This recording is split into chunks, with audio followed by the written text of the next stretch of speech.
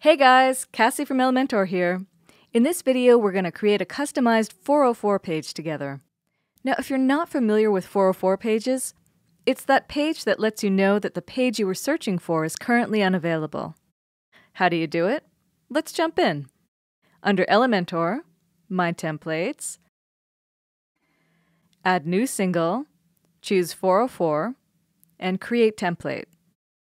Now pick a pre-designed block, or design your own 404 from scratch. Then personalize the design, give it your own touch. Once it's all set, click Publish. Set the 404 page condition. That's it! Remember, 404 pages are really important. Instead of letting your visitors down by feeling lost, 404s provide them with useful information, or maybe a funny anecdote, and contribute to raising your overall engagement.